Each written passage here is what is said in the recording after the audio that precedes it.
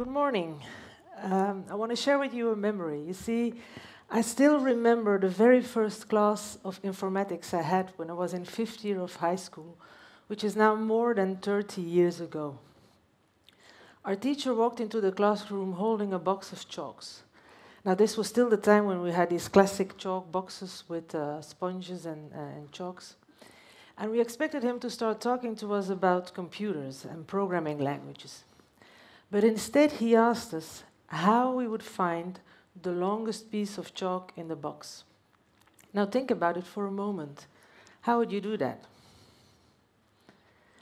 Our first idea was to just take all the pieces of chalk from the box and then put all the pieces next to each other so we could see which one is the longest.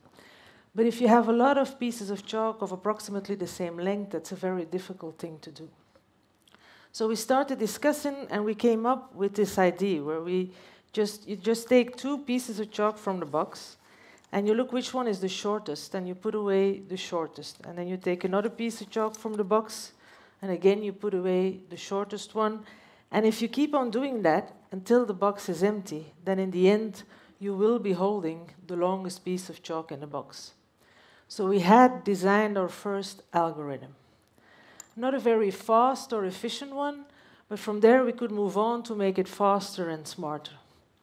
And our teacher told us that we would not touch a computer for the first 2 months. We would just solve problems. And only later we would learn a programming language as a way to translate those problems in a language that a computer could understand and execute. And that's what fascinated me, when I understood that computing is not about computers. It's not even about specific programming languages. It is about learning abstract ways to think about problems through algorithms and data structures, and then translate them to a means that can be executed by a computer. So 2 years later, I decided to go study computer science. I had never owned a computer, which was at that time less rare than it would be today, but still, I had never spent my afternoons in my room coding and playing games and doing all those things that people associate with computer scientists. I did not fit into the stereotype, but yet I never regretted taking that path because it opened so many doors for me. But what really, really bothers me is that now, 30 years later, when so much has evolved, when literally every aspect of our lives is influenced by algorithms and by software, people are still stuck in that same stereotype. They still seem to think that software is some niche activity for a small group of kind of weird people. Only a couple of months ago, I was sitting on the train and I was talking to this young man, 20 years old, studying business engineering.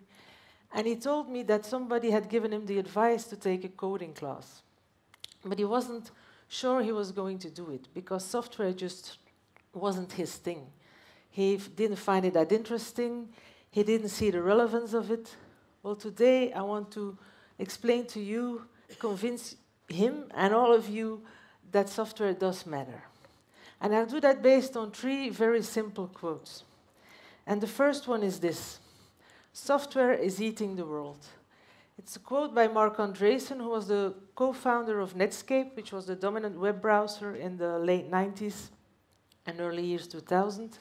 And later he moved on to become one of the most influential VCs in Silicon Valley, amongst others, an early investor in Facebook and Twitter. And he launched this quote already in 2011, but since then it has only become more true. What he means by it is that more and more businesses are being run on software and delivered as a software service. And I'll give you some examples. Early examples were media and music. We now all have apps like Spotify that allows us to listen to a vast amount of music instead of having to buy thousands of CDs to have the same amount of music. Now, this was a very a brilliant evolution for us as a consumer because we have so much more music to listen to. But it turned around the industry completely. Before this evolution, when we were still buying CDs, musicians made CDs. They went on tour to promote their CDs, but they made money by selling CDs. This is no longer possible. So now musicians make albums to promote their tours, but they have to make money by playing concerts and selling merchandising, and etc. And we see it in a lot of domains. For instance, retail, where Amazon and Alibaba, the biggest retailers in the world, are essentially software companies. They are reshaping retail, but Alibaba has no physical stock of stuff that it is selling. It's a software platform that connects buyers and sellers. And we also see it in more traditional industries, like the automotive sector. Under pressure of platforms like Uber or ride-sharing platforms, etc., all the large automotive players are looking on how they can make the transition from selling cars to selling mobility as a service, where you subscribe to an app that allows you to use a car where and when you need one. And of course, they still will need to build cars, but they will no longer make money by selling cars. They will do it by selling a software-enabled service. And we see this in all possible domains, in education, in healthcare, in agriculture. You'll see a lot of other examples by other speakers today, but it's touching every possible domain, both in profit and non-profit. Because software truly is eating the world. So no matter what field you work in, the organization you work for will in the end become to a large extent a software organization. So you better try to understand how software works and impacts the world. My second quote is this: people now do what companies used to do. It's a quote by Amin Tufani, who was a director of strategy at Singularity University. That's a global organization that tries to educate and empower people about the new technologies and how to use them to solve societal problems like environment or healthcare. And what he means with this quote is that technology has been evolving so fast over the last decades that it has now become, all the building blocks are available for people to build new applications very fast. Again, I give some examples. Instagram was founded in 2010, and in 2012, before it launched on Android, it already served 30 million people with only 13 employees.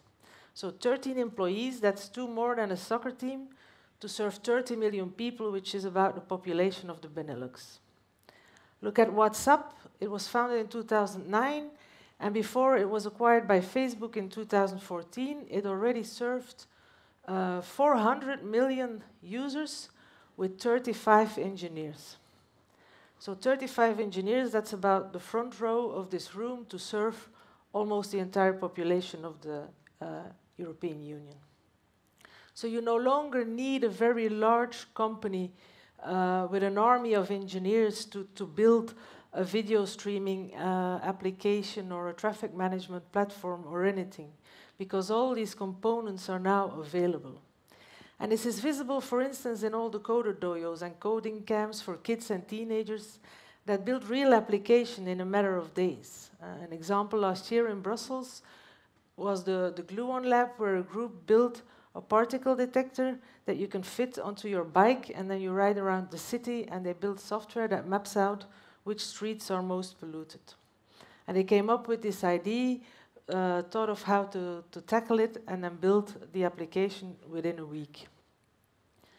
But it's also visible in the rise of all these software startups that you see around you. I think some of them are here today.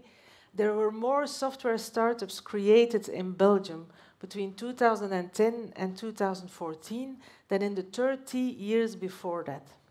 And they still keep coming. And one of the underlying reasons for that is the fact that all these technological components and server capacity and infrastructure you need are available to build your own applications. So I want to stress that I do by no means want to say that it's an easy thing to do to build a full-fledged, reliable application, let alone your own successful software company.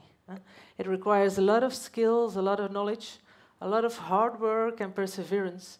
But if you want to give it a go, all the technology you need is there for you.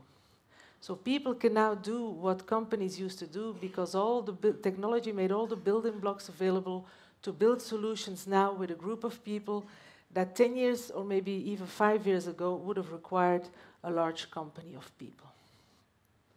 So maybe now you're thinking, but I don't know how to do this. But that's what my third quote is about. But first, let me ask you a question. Who amongst you, when you want to learn a new skill or a new hobby, turns to YouTube for instruction videos? Can't see very well, but it's, I think, at least half of the room. It's what I do, and it's definitely what my kids do. But it goes for all levels of education. And that's what John Chambers is referring to. John Chambers is the former CEO of Cisco, which is one of the largest global technology companies, amongst others, leading in telecom infrastructure. And he refers to the fact that the internet has made it possible to make top academic content available to all of us. And then we have seen the rise of new platforms offering us this content called MOOCs. And it stands for Massive Open Online Courses. And two of these main platforms were started by Stanford professors in artificial intelligence and robotics, who saw that they could only teach their courses to a limited number of students themselves, while the demand for that kind of knowledge was so much bigger. So they started to put their courses online, and they noticed that they had people from around the globe performing equally well on their courses as their Stanford students. So they started the platforms Udacity and Coursera, and they convinced hundreds of colleagues to put their courses online as well. So you now have hundreds of courses, not only in technology, but also in humanities, in business, in languages. And not only can you follow these courses, but you can also earn credentials for those courses that you have successfully completed. And this ranges from single courses to nano degrees to full-fledged masters. And this already is transforming education. One very interesting study was by interviewing.io. Interviewing.io is a software platform, of course, where you can test yourself for doing technical job interviews. And when you get really good at it, you can get real job interviews through the platform with companies as Google and Facebook. And the people at interviewing.io studied their data to see if there was a way from the data to predict when they get the real job interviews who would get the job or who not. And they found that the most predictive factor was not what college or university you went to or how many years of experience you have.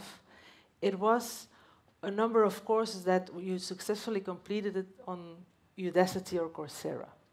Some of these courses lead straight to jobs. So this is transforming education. It's software eating education. Education as a service where we have all the knowledge available online, the way we have all music available in our Spotify app. So combining the two equalizers, internet and education, has made it possible for anyone to acquire the skills and knowledge he or she needs to achieve their goals. This goes from people across the globe who might otherwise be deprived of this kind of advanced education to anyone who wants to just make a change in their professional life or just learn some new skills. So to summarize, I talked about three things. One is how software is eating the world, and it will continue to impact all possible domains over the coming decades. The second is that people can now do what companies used to do because technology has made all these building blocks available for you to build new solutions that would 10 years ago have required a big company. And three, combining the two equalizers of internet and education has made it possible for everyone to learn the skills and gain the knowledge they need to accomplish their goals. So when I think back at this student that I was talking to on the train some time ago, whatever field he'll start working in, it will be impacted by software in the coming decade. So he'd better follow that coding class or read about software and learn how it works if he wants to make an impact. But luckily for him, all the knowledge and all the technology is available. And I would like to reach out especially to all you women and girls out here today. You're missing out on so much fun, but also on so many opportunities and power to make a change. There are places in the world where a large part of computer science students are girls. So there's no need why that could not be the case here. And of course, not everybody should study computer science, but some of you should try it. And others maybe take a coding class or read about software and be part of a team that uses software to make a change. And to all of you, I want to ask to step away of this stereotypical type of what software is. It's not some nerdy activity for the geeky guy at the back of the office. It's completely transforming our society. And computing gives you a language to understand how it works, a language to think about problems in an abstract way and then build solutions. So study computer science, take a coding class, read about how software impacts our society. So that next time when you pick up a piece of chalk, or maybe today it won't be a piece of chalk, it will be a whiteboard marker or a touchscreen pen. But next time when you start brainstorming about a project, about a challenge that you really care about, that you understand what the possibilities are, that all the opportunities are there, that you embrace the software and that you go for that moonshot. Thank you.